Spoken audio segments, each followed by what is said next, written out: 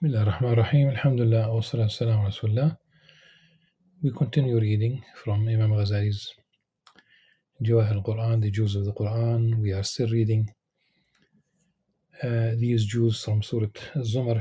Imam Ghazali chose 16 verses, and we have completed in the second reading verse 38, and we move to verse 42, which means that Imam Ghazali did not really choose 39, 40, and 41, though they are extremely important. But the idea, if you have been following these commentaries, something that interested Imam Ghazali, but could be a response to people, to schools of thought, to atheists, to people who are lax about action.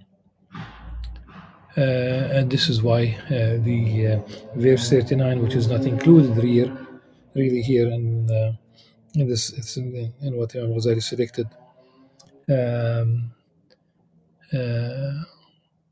Say, meaning the Prophet ﷺ, O Prophet, O my people, persist in your ways, for I too will persist in mine. You'll soon come to know.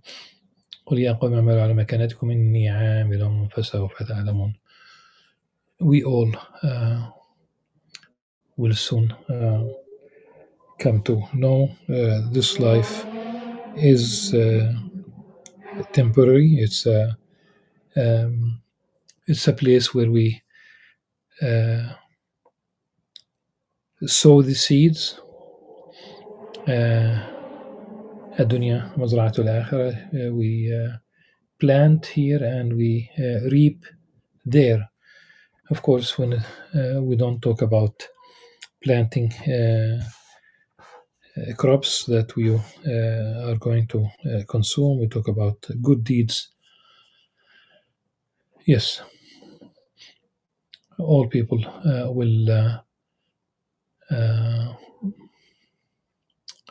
on the day of judgment will be held accountable for what they have done in this life. And let's remember that al-qawlu min jins al-amal, as Imam Ghazali, Imam Bukhari, in fact, in Sahih Bukhari, there is a chapter under this title, al-qawlu min jins al-amal. So what you say is also part of your action. You will know, what do you know? من يأتيه عذاب يخزيه ويحل عليه عذاب مقيم. Who will be visited by humiliating torment and overwhelmed by an everlasting punishment in the next. It could be both, of course, in this life and the definitely in the hereafter. Now we come to verse 41. We have revealed to you the book, O Prophet. إِنَّا أَنزَلْنَا عَلَيْكَ الْكِتَابَ. Of course, to the Prophet ﷺ, I revealed the book to you, O Prophet ﷺ, with the truth for humanity. So whoever chooses to be guided, it is for their own good, and whoever chooses to stray, it is only to their own loss. You are not a keeper over them. Of course, ليس عليك هداهم. It's not up to you. You only warn, you only convey the message, and people make a decision either to follow or not to follow, to submit or not to submit, to worship or not to worship, to have the right belief about Allah subhanahu wa ta'ala, or to have the wrong belief about Allah subhanahu wa ta'ala. Allah subhanahu wa ta'ala gave you the granted you the wisdom, granted you reason, granted you revelation, logical thinking, whatever you need, and in the hope that you'll make the right choice. Now to the next selection, verse 42. الله يتوفى الأنفس حين موتها والتي لم تمت في منامها فيمسك التي قضى عليها الموت ويرسل الأخرى إلى أجل مسمى إن في ذلك الآيات لقوم يتفكرون. It is Allah subhanahu wa ta'ala, it is Allah who calls back the souls of people upon their death, as well as the souls of the living during their sleep.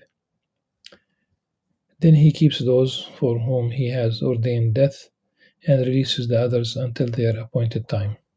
Surely in this are signs for people who reflect. This is why sleeping is considered the minor death. It is not death per se, but of course you are not in control of your life. You are not aware of what's going on, and in general you cannot resist sleeping for a long period. When people are sleep deprived, they might not be able to make the right decision,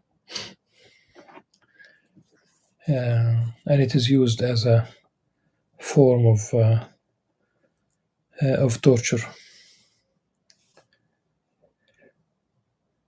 Also, the most probably the slips of the tongue will increase in under such conditions.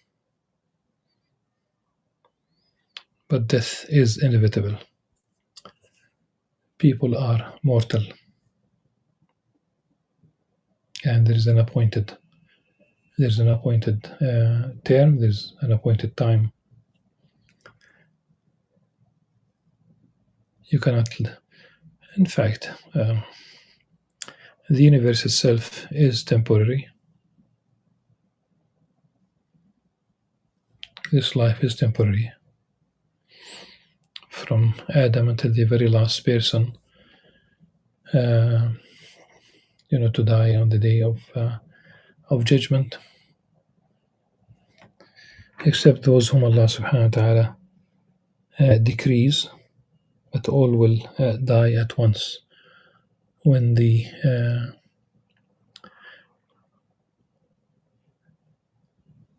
trumpet is blown, I have said this in a previous recording. If the sound is about 240, 250 decibels, it would blow your head out.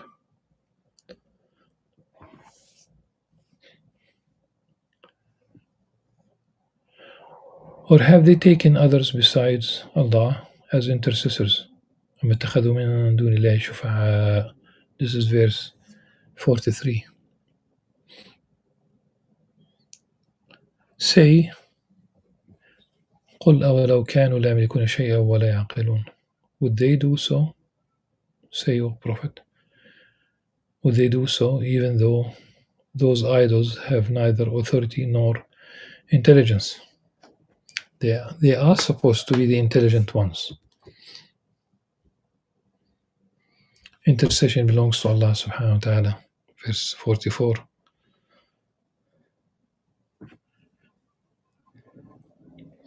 So between 42 and 46, Imam Ghazali did not select any of these as Jews, but we continue. Of course, to Him belongs, to Allah subhanahu wa ta'ala belongs the kingdom of the heavens and the earth, then to Him you will all be returned. Intercession belongs to Allah subhanahu wa ta'ala. He could grant it, and we hope that Prophet Muhammad sallallahu alaihi wasallam will be given this on the day of judgment, when the other prophets will shy away from interceding.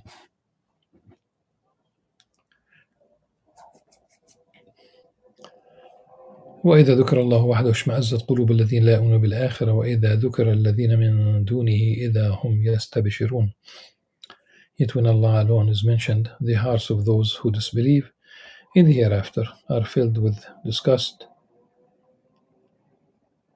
But as soon as those, between inverted commas, gods other than Him are mentioned, they are filled with joy. They do not want to hear the word Allah, and this is there was a controversy that in Malaysia they did not want the non-Muslims did not want them to use the word Allah, and they should have known that all those who use Arabic, they use the word Allah, including all Christian denominations, the Orthodox, the Catholic, the Protestant. Just come to Palestine and listen to Sunday Mass or service, and you see that they do use the word Allah. And the same apply to Arab Jews. They use the word Allah, of course. And the Semitic languages are pretty close to each other. Allah. 46 is one of these Jews. قل اللهم فاطر السماوات والأرض عالم الغيب والشهادة أنت تحكم بين عبادك فيما كانوا فيه يختلفون. Say, O Prophet, of course, قل, this is addressing the Prophet ﷺ, imperative language, O Allah, originator of the heavens and the earth, knower of the seen and unseen, you will judge between your servants regarding their differences. Of course we have differences, and ultimately Allah subhanahu wa ta'ala will judge the truth, validity of what we subscribe to or not. You don't force, for example, the Qur'an itself in Surah Al Imran, at the very beginning of this lengthy chapter, there's reference of that which is muhkam and mutashabih. And of course, the one understanding is that there are verses, and this is the nature of language, especially a sophisticated language like Arabic. The text sometimes is precise, and sometimes it is open for interpretation. And interpretation in general, tafsir, exegesis, is an ongoing process. Muslims never canonized any book of tafsir, of exegesis, of interpretation of the Qur'an. So you could, if you have the tools, then you are invited to interpret. And the major tool, of course, is Arabic, knowing Arabic very well. I remember a Malaysian woman, sisters in Islam, they call themselves. Before seeing them, you might think about these sisters in Islam as being conservative or even more. No. They came in T-shirts to the International Islamic University, and they wanted to meet with some professors. The dean sent for a few professors, including myself. And I remember one of those ladies saying that she wants to interpret the Qur'an, which is really a wonderful thing if she did and if she could. And I asked her a very simple question. I asked her, do you know Arabic? She said no. So she wants to interpret an interpretation. Remember that, as we said earlier, that the any translation is in fact an interpretation. So an interpretation of a translation of the Quran. On one level, that's fine, but ultimately, if you talk about something scholarly, it doesn't work like this. Allah subhanahu wa ta'ala will decide أنت تحكم بين عبادك فيما كانوا فيه يختلفون. This is also mentioned in a hadith narrated by Muslim, sound tradition, by way of Abu Salama bin Abd al-Rahman. He said that he asked Aisha, al-Mu'mineen, mother of the faithful, radiallahu anha, may Allah subhanahu wa ta'ala be pleased with her, about how the Prophet ﷺ used to begin his nightly prayer إذا قام من الليل. And in the hadith, part of what he used to say in his dua, in his supplication, he would address Allah subhanahu wa ta'ala, and he would say أنت تحكم بين عبادك فيما كانوا فيه يختلفون. You will judge between your servants regarding their differences. So one of the most important things is that we need to have truth, and that's the key concept. That's the cornerstone when you talk about conflict. First thing we need to know is the truth. Second is knowing whether altering, with the changing the truth into falsehood, did it cause injustice? Which means that we need to tend to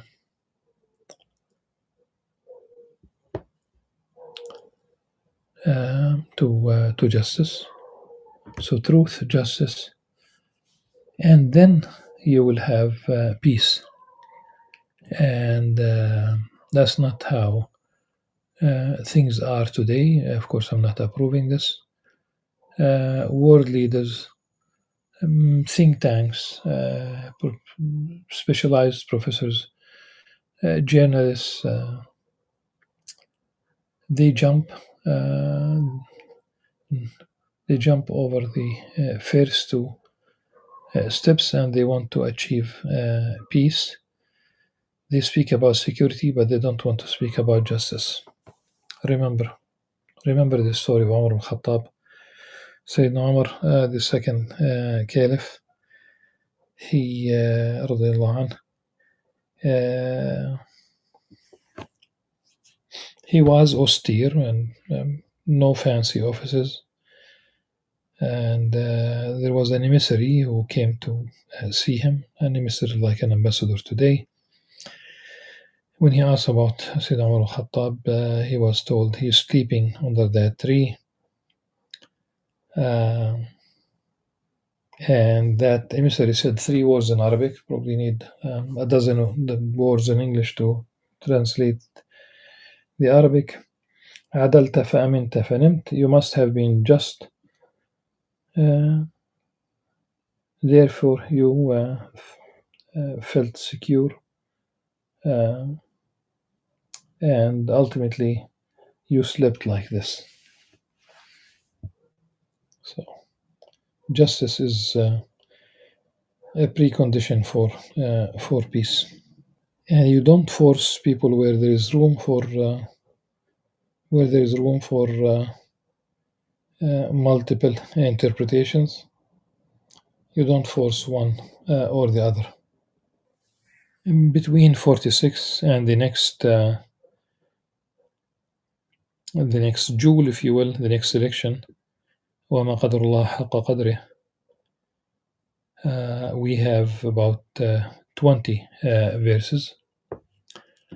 And amongst these verses, one of the verses is verse 52.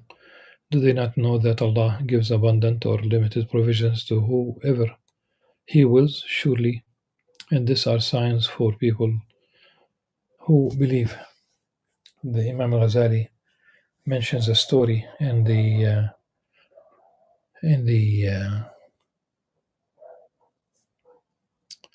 in Kitab al-Raja wal-Khawf,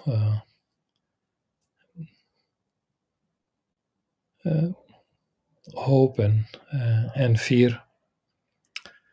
And the story is that there is no verification of the story, but simply mentioning the story as is. The most important thing for us is the meaning.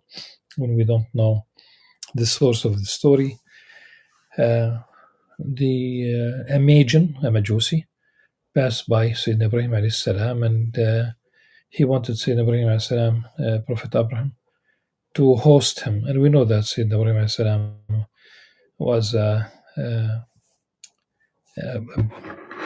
generous, a big host. Remember when the angels passed by him on their way to the people of Lut alayhi salam, Sodom and Gomorrah in the biblical narrative. They took, of course, an anthropomorphic form. He arranged for a fat calf, if you will, Ajil Hanith, Ajil Samin, and he, put it in front of them, but they refrained from eating. In the Bible, they do eat.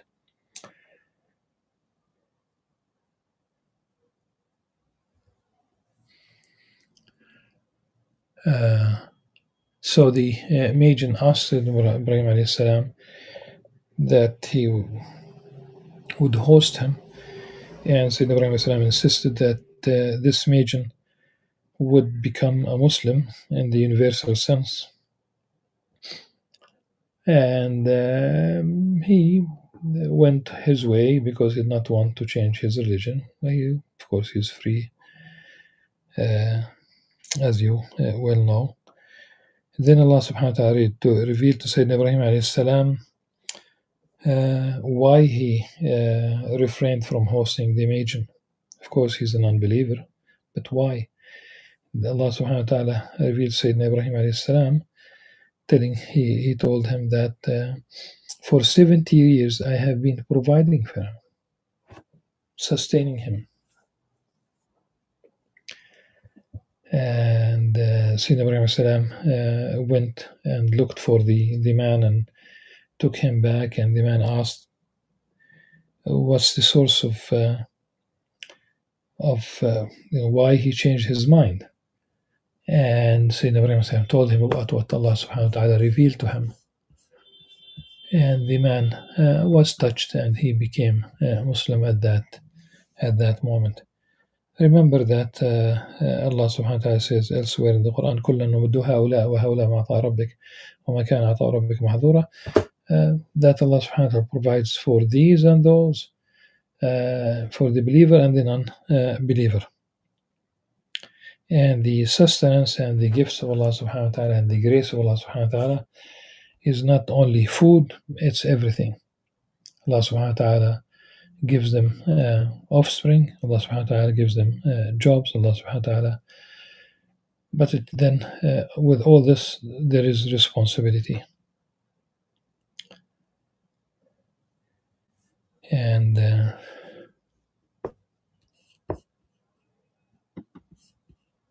verse 67 is the next jewel.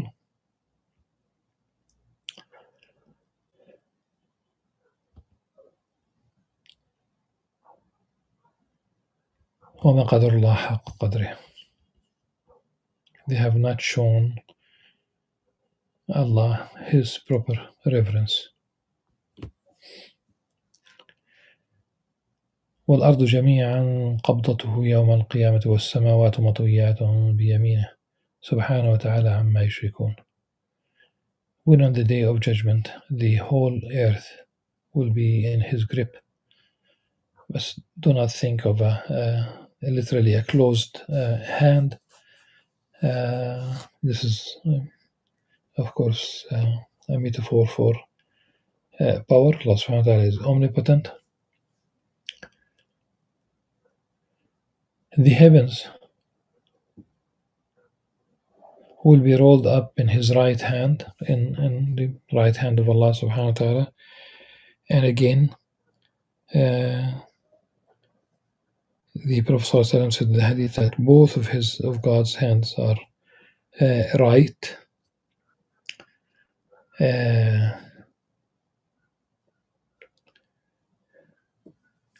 And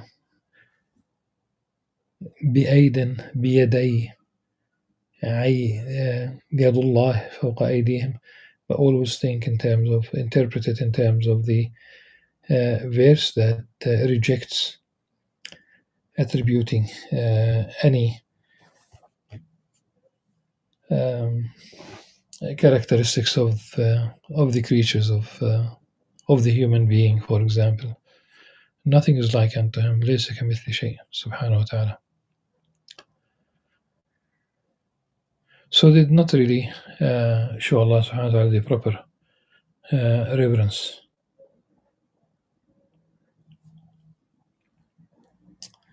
When on the day of judgment the whole earth will be in his grip, and the heavens will be rolled up in his right hand.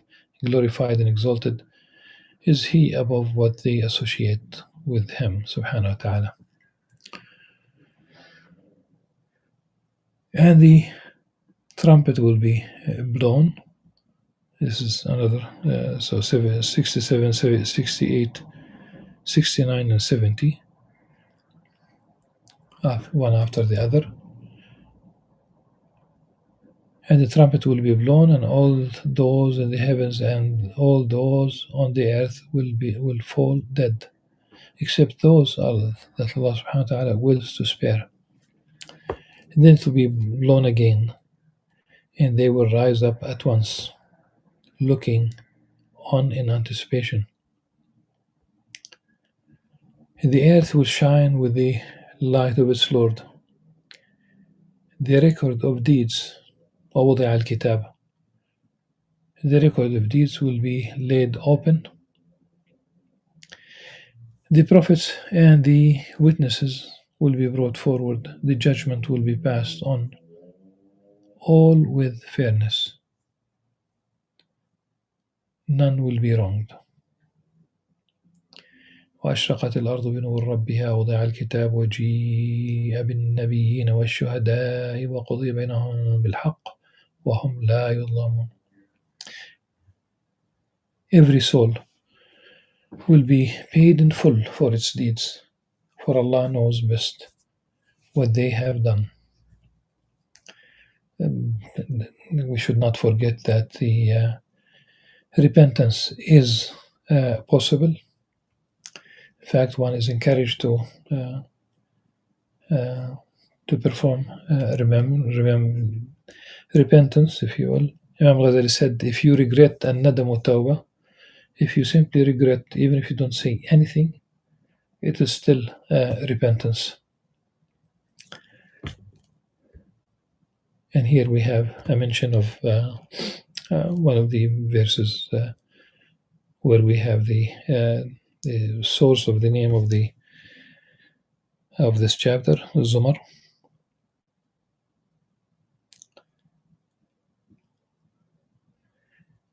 It's not included in the jewels.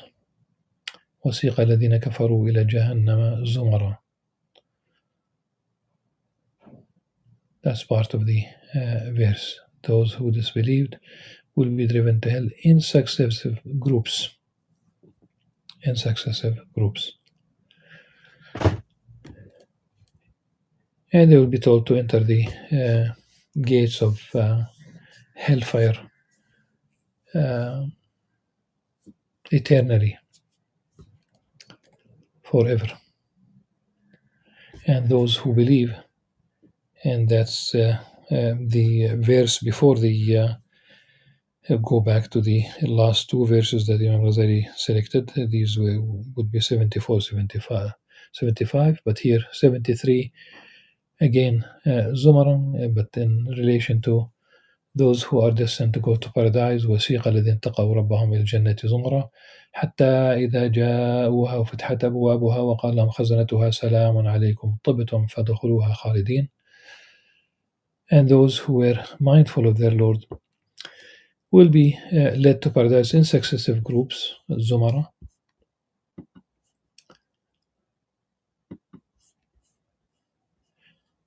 حتى إذا جاءوا وفتحت أبوابها وقال لهم خزنتها سلام عليكم طبتم فادخلوها خالدين. The gatekeepers of paradise will say, peace be upon you. You have done well, so come in to stay forever. Now we have the last two verses selected here. وقالوا الحمد لله الذي صدقنا وعده وأورثنا الأرض نتبوأ من الجنة حيث نشاء فنعم أجر العاملين وترى الملائكة حافين من حول العرش يسبحون بحمد ربهم وقضي بينهم بالحق وقيل الحمد لله رب العالمين. Alhamdulillah Rabbil Alameen is mentioned several times in the Qur'an. This phrase we have six instances. Remember that it is mentioned in Surah Al-Fatiha, the opening chapter of the Qur'an. It is mentioned in Surah Al-An'am, Surah Yunus, Surah Al-Saffat, and Surah Al-Zumar here, and Ghafir. Alhamdulillah, it is mentioned many times, but you would include these mentioned in the 6, so 6 plus another 17.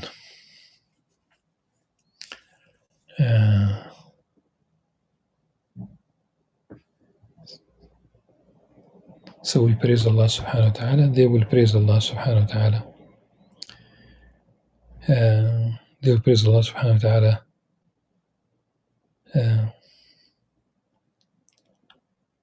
In the hereafter, there is no form of worship then. It is required here. And there are no second chances. وترى الملائكة حافين حول العرش يسبحون بحمد ربهم قضي بينهم بالحق وقيل الحمد لله رب العالمين.